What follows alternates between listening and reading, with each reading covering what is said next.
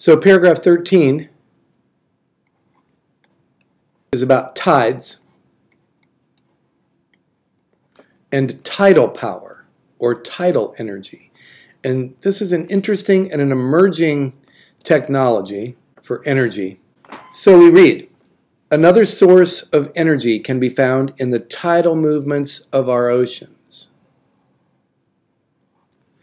New technologies are being developed to transform the kinetic energy of ocean waves and tides into electricity. This type of energy is promising because it is clean, renewable, and more dependable than wind and solar energy sources. Resembling underwater wind turbines, many of these new tidal energy systems harness or control the continuous movement of ocean waves and tidal currents. What are some advantages and disadvantages of this type of energy?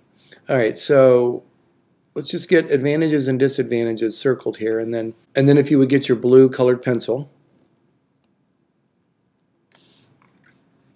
So advantages, it's clean, it's renewable, and it's very dependable.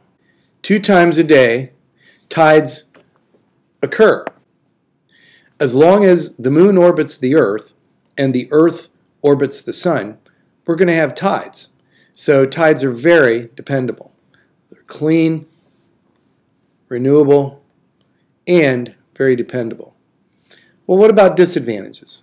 We don't have any listed here, but can you think of a couple of disadvantages? So navigation and shipping lanes and boats that need to go through areas where there might be tidal turbines. Fishing and the way that tidal turbines might affect the fishing industry or the effect on marine life. So these are all possible disadvantages, but tidal energy is emerging as a promising alternative energy source. We look forward to seeing the technology emerge and become more useful and to provide more energy. I'd like to show you 2 or 3 prototype underwater turbines and just give you a look at what's happening in this area of tidal energy. So in this picture, this is a huge underwater turbine that's about to be put in place that will be fixed underwater. And as you can see, the design of this turbine, water would flow through. So if this were put in a channel that had a current, or even in a river that had a strong current, the water would pass through this turbine.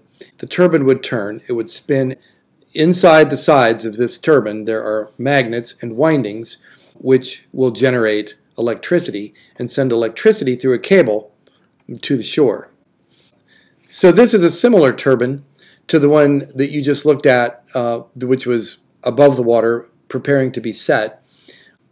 So I don't have a pan-out view of this turbine, but you can see that there are cables that are attached to this turbine that are part of the anchoring system for this turbine.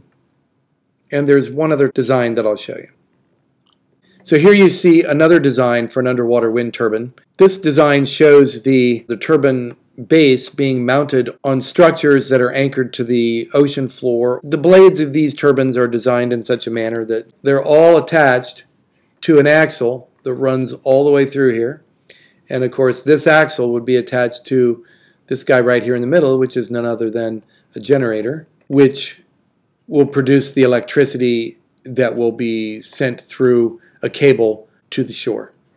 So I wanted you to just at least have a look at some of these, and if you did not mark the paragraph before we moved on, you might want to rewind or drag the bar back so that you can get your paragraph marked.